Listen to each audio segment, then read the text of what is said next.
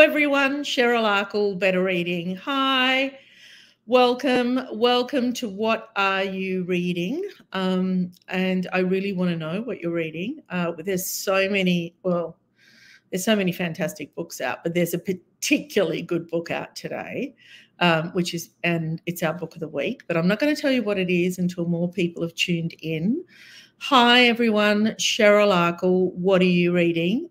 So this is a segment where we tell you what we're reading and you tell us what you're reading. Jane Tara is there and says, hi, everyone. I think Jane Tara might even be a special guest today. So Sandra's just dropped in as well. Hi, Sandra. So today we're talking about all sorts of books, and we're talking about what we're reading. I'm still in San Francisco. It's 7 p.m. here in San Francisco, and I'm just having the loveliest time. The weather's been great. Here in Sydney, it's very, very hot, whereas here the weather is perfect for me. Now, listen, the first book that we've been reading and that we're going to put up on screen is very, very special. Drum roll. You might have seen that we've been talking about it already, but it's our very, very own Jane Tara.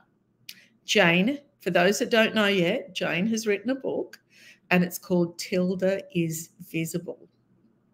And it's about this woman and she's, I think, in her 50s and she feels invisible and then she starts to become invisible. And it's the challenges that, it's about the challenges, I guess, that women face with aging. It's a beautiful book. It's got lots of humour. It tells a great story. And we put it out for preview and everyone is loving it. And, of course, yeah, we love it because we love Jane, as well as it being a great book. So Tilda is Visible. It's our book of the week this week, and it's by our very own Jane Tara.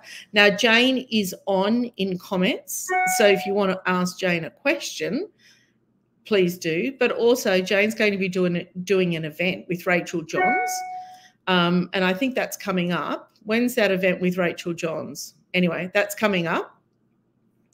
Let me just find it. So Jane is going to be in conversation is it with Rachel Johns? Anyway, there is a book event with Jane, and that's on Facebook Wednesday, the 6th of March at 8 p.m. Okay, did I get that wrong, Jane? Is it, are you not on with Rachel? Anyway, somebody's going to be talking to Jane. It might be me. It might be Rachel. I'm not sure. Oh, yes, it is with Rachel. So it's Wednesday the 6th and it's at 8 p.m. But Jane's on now. And if you want to ask her some questions, I'm sure she'll be very, very happy to answer. So this is what we're reading. And this is what everybody should be reading at this very time. Okay, Judy says hi. Hi, Judy. Christine says hi to me and the team. So the team not in the office today. Everybody's working from home because apparently it's like 40 degrees in Sydney and the air conditioner's not working. So the office was like an oven. So people had to go home. Whereas I'm in San Francisco, as you know, it's 7 p.m. The weather is gorgeous. It's really just the way I like it. Sunny days, cold nights, perfect. Okay, hi, Sue. Hi, Alita. Alita says, I've just finished Resurrection Walk by Michael Connolly, another great read. What a great writer. I was only talking to him, talking about Michael to somebody here the other day and talking about what a great writer and how he gets the mood of LA just so perfectly, doesn't he? It's got a really strong sense of place. Carolyn, hello, Carolyn. I am well, thank you, and I'm enjoying life. I'm really enjoying being here. And this week, Carolyn read Trader's Gate by Jeffrey Archer and Mr. Einstein's Secretary by Matthew Riley. So you're doing the boys this week, Carolyn. That's good to know. Jeffrey and Matthew. Malvina, hello. And Malvina says hi to all of us. And Malvina's about to start The Women by Kristen Hanna. And she says, congrats to Jane. Yeah, well, everybody's got to read Tilda. And I'm sure there it is. Tilda is visible, and I'm sure you will. And I'm sure you will all let Jane know what you thought of it. Okay, Jill is reading The Tilt by Chris Hammer and loving it. And why wouldn't you be? Christine has just received her copy of Tilda is Visible and can't wait because that was part of the preview.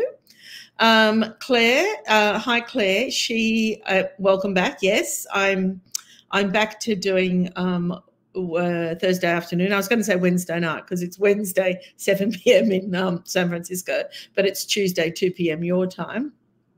I won't be doing it next week, but I will be back on hopefully 2 weeks later because I'm going to Mexico next week, and I'm sure I'm just going to be moving around a little bit, so I won't be able to do it.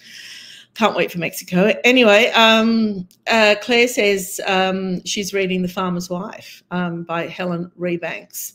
Melissa, hi Melissa. Melissa is reading Chai Time at Cinnamon Gardens by Shankira Chandra. We love her.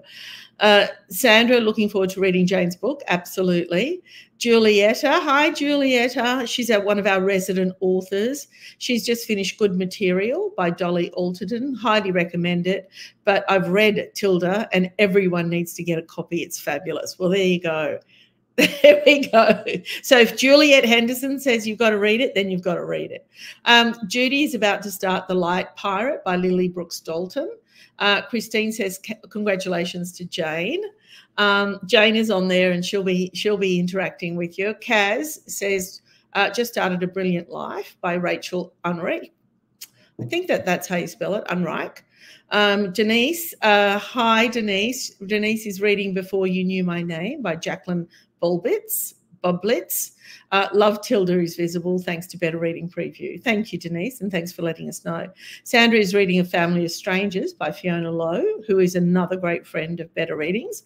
Wendy, hi, Wendy. She says hi to all of us. Finishing The Other Bridget physical book, that's the Rachel Johns book, and listening to The Last Love Letters by Emma Gray.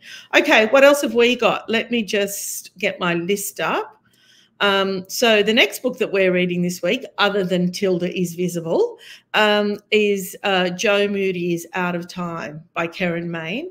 And most of you, well, a lot of you will remember Lenny Marks Gets Away with Murder. Well, this is by the same author. On her twin daughter's 21st birthday, Joy Moody, proprietor of Bonbeach's premier laundromat, is found dead. And the strangest things are happening behind the bright pink facade of Joyful Suds. There you go, a crime thriller in a laundromat. Anyway, that's by Karen Main, and that's what we're reading this week. Tell us what you're reading. For those that have just joined, Cheryl Eichel, Better Reading, what are you reading? I'm in San Francisco, and that's why I'm not in the office. And I'd really love to know what you're reading. Okay. What else have we got here? Janine says hi to all of us, and she's just read A Shadow at the Door by Joe Dixon. Great read. Anna says, I've got a pile of books to read, but waiting on my preview copies to arrive. Great. Joy Bell. Hi, Joy Bell. I think it's been a while since we've seen you on here. It's good to see you, but miss your banter with Jane. Yes, that's right. Well, we will get back to it. I'll be home in April, and then we'll be chatting, Jane and I. And don't forget, Joy Bell, got to read Jane's book, Tilda is Visible. Lisa, just finished Maine by Jessica George, great read. Linda, Pineapple Street by Jenny Jackson is what she's reading. Wendy says congratulations to Jane. Julie says, hello, I've just joined this group. I am halfway through Tea Ladies by Amanda Hampson. Well, you're welcome, Julie. And we love this group. It's such a great place to talk about what you're reading, to talk about how many books you've read, how you like reading, whether you like reading hard copy, audio, ebook, whatever it is. And we're very, very happy to have you on board. Meryl says, I'm reading White Noise by Mercedes Mercier. Natalie is reading Killshot by Vince Flynn. We love Vince Flynn. What else are we reading? Oh, Come and Get It by Kylie Reid. Now, we remember, what's Kylie's previous book? I've forgotten the name. Somebody help me out. Oh, here it is. Such a Fun Age. Well, this is Kylie's new book, Come and Get It by Kylie Reid. It's sharp. intimate, it's provocative. So you will remember her first book was a debut fiction and to great acclaim. Well, this is the second book, and it takes you into a lens of these money-obsessed society. And the story is just full of tension, full of desire, full of consumption, and definitely full of bad behavior. Okay, all right, what else have we got? Teresa is reading The Other Wife by Michael Rowbotham, and she loves the book. We love Michael. I think he's got a new one coming out this year too. Hanadi, hi Hanadi. She's reading Congrats to Jane, she says. Have been pretty slumpy in my reading lately, but I've just picked up A Woman Is No Man by Etfa Rum. Well, there you go. That's a good book to get into. Colleen says reading How to Be Australian by Ashley Kalajian Blunt. Lynn is reading Fearless by Yelena Dokic. And what a brave person she is. Do you know, this is going back a few years now, where a sports journalist wrote Yelena's biography, right? I can't remember when it was. Some of you might be able to remember this. And that journalist came into the office and we recorded a podcast. It was very, very early on because we didn't have the podcast room. But I remember thinking, like, all the violence that girl endured, right? Terrible violence. And I said to the journalist, people must have known, people around her must have known that this young woman was beaten up almost every single night. And that's true. She was beaten up almost every single night. And she would show up the next day to tennis and she had the signs of being beaten up and not one person did anything about it. Not one. Nobody reported it. No one in that whole tennis organisation. Everybody must have known. The journalist must have known. And no one did anything about it. Do you know, I remember going home that night and just really being very upset for her. And I hadn't met her or anything. I was speaking to the journalist, but being upset for her that she grew up in such a public environment, yet nobody helped her. It's terrible, terrible. Humanity sometimes, it lets you down, doesn't it? But that's what happens, you know. She's making a whole lot of money for a whole lot of people and they just let that happen. Anyway, here she is, fearless. She's telling her own story. I really, really admire her. Yvonne is reading The Other Bridget by Rachel Johns. Christine, I haven't had much of a chance to do much reading this week. We have been very busy with helping out with the fires here in Western Victoria. Well, that's terrible, isn't it? My heart goes out to you. It's terrible what's happening right around the country. I feel for you and I hope that you stay safe and the people around you as well. Julie's very happy to be here and we're very happy to have you. As I said, every Thursday, 2 p.m, such a lovely way to spend half an hour. Margie says hi and she's reading The Chocolate Factory by Mary Lou Stevens, another great friend of Better Reading, and it's wonderful. Of course it is. She's a wonderful writer. Tracy says to Christine, hope you're staying safe, and we all hope that for you, and I hope they're contained very, very quickly. Cheryl is reading, hello Cheryl, what a lovely name, is reading Gathering Dark by Candice Fox, who we love. Hanadi said she loves Such a Fun Age. Well, there you go. So this is her second book, Come and Get It by Kylie Reid. Okay, what else are we reading? We've got The Murder In by James Patterson and Candice Fox. And I told you the story of how they met last week. And here it is, our very own Australian author, Candice Fox, writing with the very famous James Patterson. And apparently they really are genuinely writing together. You know, she writes her bit, he writes his bit, they exchange a few notes and get a great story. I mean, it's amazing how I find that the craft of that process must be quite difficult, because you don't want to change voice every time somebody else is reading, if you know what I mean. So they're very talented writers and that's how they get it right. Jessica says, congratulations to Jane. And that's because Jane's book's out, and it's called Tilda is Visible. And she says, hi to me. I'm reading Lola in the Mirror by Trent Dalton and loving it. We love Trent. And Christine is a volunteer with the CFA. Wow, Christine, that's a lot of devotion. Again, be careful, stay safe. Okay, apologies to Emma Gray. Her book is called The Last Love Note. Got me in very early. Okay, all right, we know. Cindy, hi, Cindy, and she says hi to me. Just finished Love Match by Claire Fletcher, and also a couple of audiobook of Rachel Johns, The Road of Hope and Jilted, and I've just picked up Leslie Pierce book called The House Across the Street. And I also read a chapter or two of 12 Steps to a Long and Fulfilling Death by Sarah Smith. Well, what else are you doing, Cindy? Is that it? I really have a lot of admiration for people that can read multiple books at any given time. I really am definitely a one book person. Okay, what else have we got? Taz says, good morning, Cheryl, and congratulations to Jane. Currently reading Ink Black Heart by Robert Galbraith and listening to The Retreat by Sarah Peace. There we go. Diane is reading The Other Bridget. Yeah, Kerry says, poor Yelena, PTSD forever. I know, unbelievable. Unbelievable, and it probably could have been stopped, you know. Anyway. I was going to show you what I'm reading, but I've left it in the other room, and that won't be good television if I get up and try and get it. So I'll keep going. Oh, maybe I'll get Dex to put it up for me. Dex, see if you can find this. It's called Things You May Find Hidden in My Ear, and the author is Mosab Abutoa. I'd like to put that up and talk about it as well. It's a book of poetry. I bought it here in San Francisco and I've been reading it.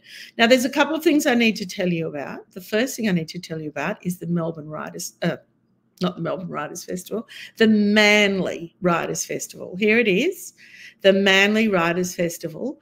And it's a really big event, and it's being held from the 14th to the 16th of March. And the theme is celebrating the power of storytelling. And the lineup for the festival includes local, national, and international authors.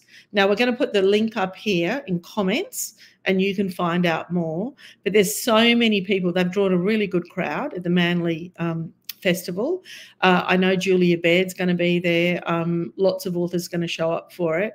I think who else is going to be there? Tom Keneally is going to be there. So they've got a great lineup, and that's the Manly Writers Festival, and that's the 14th to the 16th of March. Okay.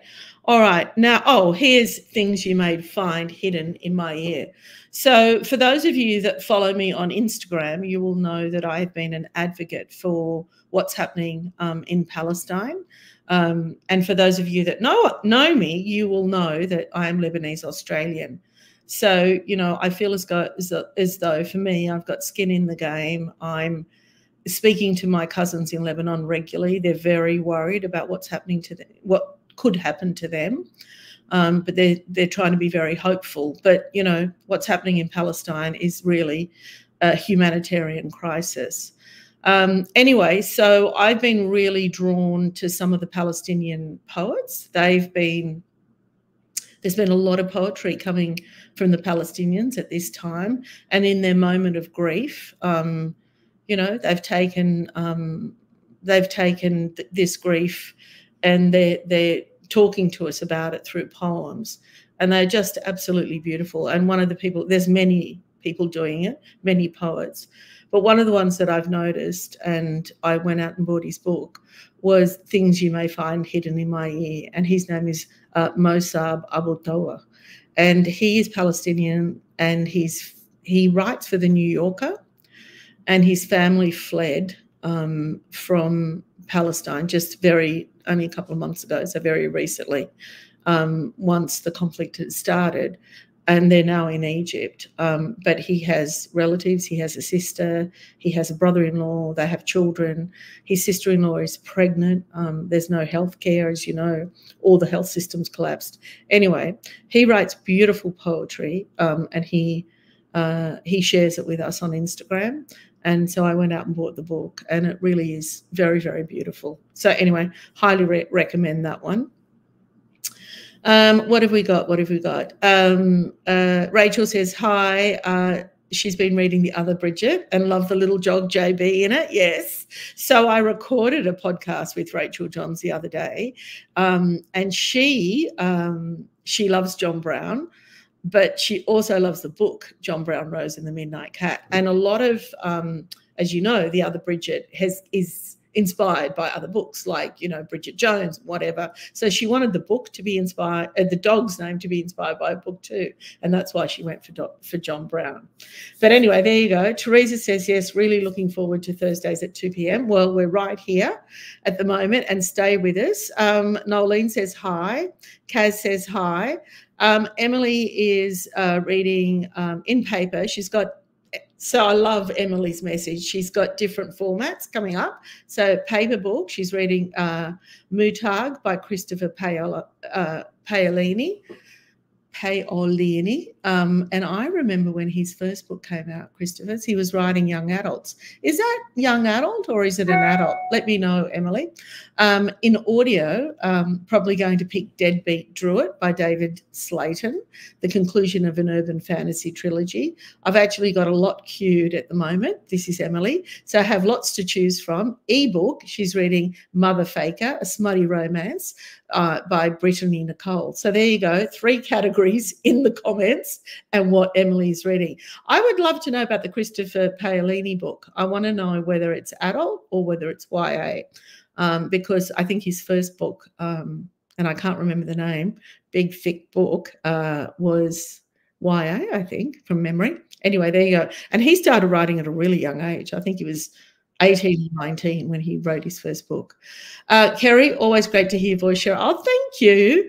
So knowledgeable on all things happening right now with What Are You Reading? That's right. I mean, you know, I try and stay up there, but I probably don't read as much as you guys read. I mean, there are those of you that are reading in, you know, reading hardcover, audio, ebook at the one time, and, you know, reading one book and another book, and one at the coffee table, one in the kitchen. But anyway, we're all great readers, right? That's why we're here. And we all love to hear stories. Actually, I recorded a podcast today with a woman, she's fabulous, Glenna, her name is, Glenna Thompson. And the book is called Gone. And I recorded it this afternoon. It was really quite sweet because she came on and we were doing it via Zoom. And I said, where are you? You know, and she said, oh, I'm in Melbourne. Where are you? And I said, in San Francisco. And she said, oh, you wish. I said, no, no wishing. I am in San Francisco. And she thought I was joking. And I said, no, no, no. So she's obviously new to Better Reading, because all of you know that I come here once a year. So that was quite funny. Anyway, so I had a reading. Oh, that's why I brought her up. That's why I brought Glenna up.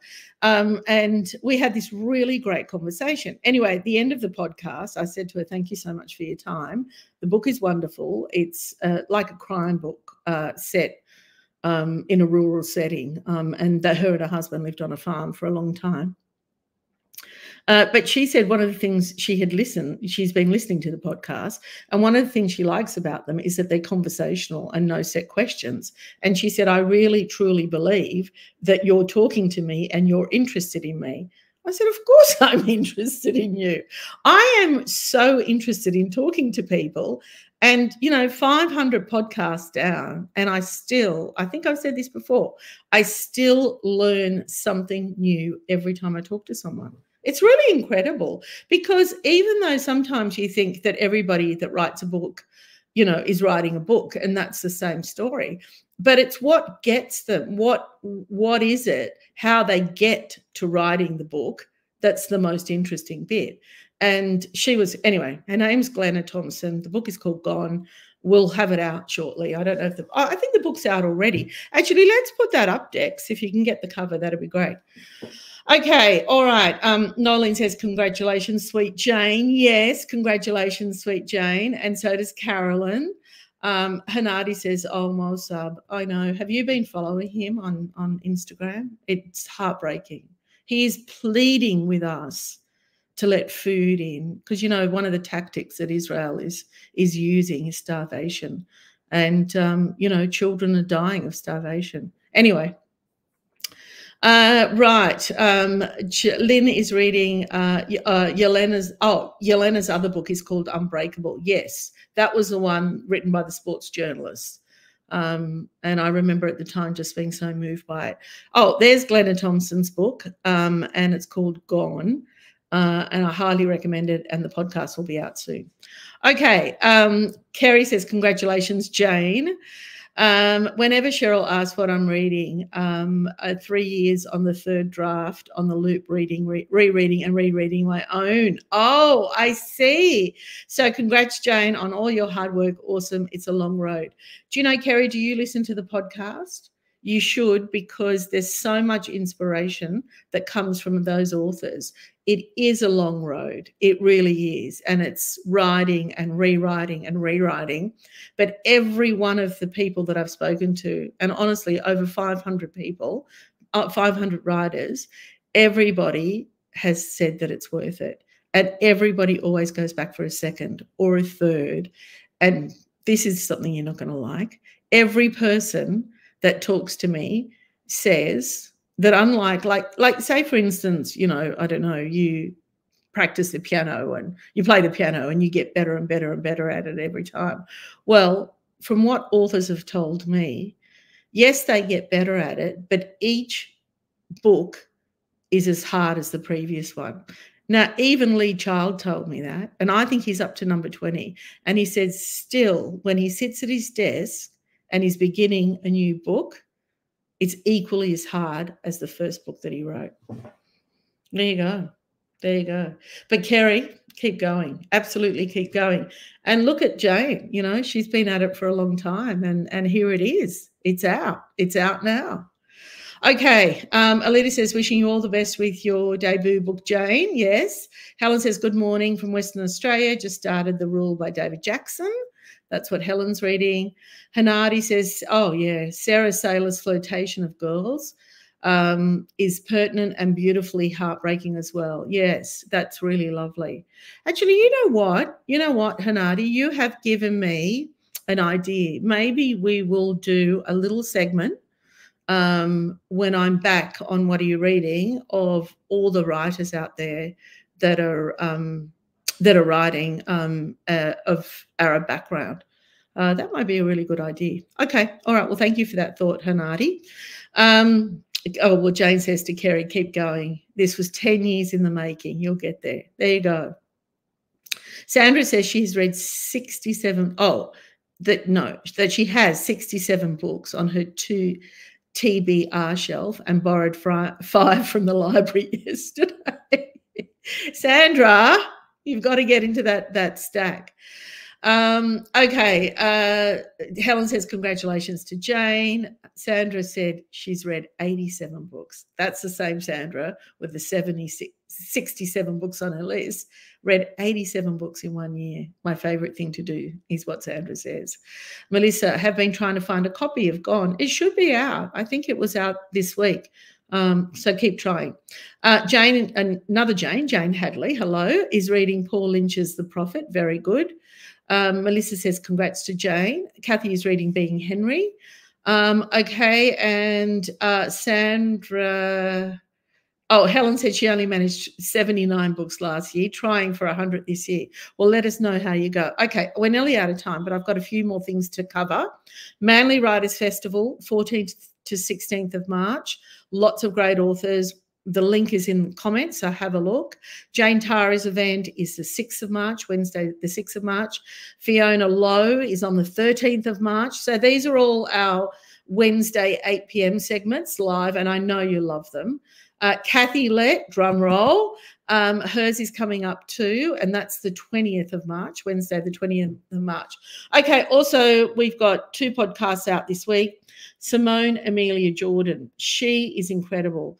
The book is called Tell Her She's Dreaming, and I found her through my advocacy for Palestine. She's advocating as well on Instagram, and we kind of connected, and then I realized she's an author. She was published by Hachette. She's written a memoir. She grew up in Sydney and became a hip-hop journalist, ended up living in New York. I think her mother might be Lebanese and her father's Cypriot. Anyway, her parents, she's kind of half Lebanese, but she was so wonderful to chat with. Incredible story to how she got here. So look her up as well. Okay, I think that's it. Have I covered everything? I think I have. Half an hour's up. Take care, everyone. I probably won't see you for 2 Thursdays. Not yet, because I'll be in Mexico next Thursday and the following Thursday, but back the week after that, and then back in Sydney real soon after that. But thank you. Love seeing you guys every week. It's so nice to be able to chat with you, to, talk to like-minded people, really. Rob says that he feels my pain. Oh, right, okay. About what? Reading or feeling Christine's pain about how many books. But anyway, Christine says, my heart breaks for all the Palestinians. They are always in my thoughts and prayers. Oh, thank you, Christine. That means so much to me. I just want this humanitarian crisis to be over. Anyway, that's it from me. Goodbye. Stay cool. I hope those bushfires end real soon. And I'll see you when I see you.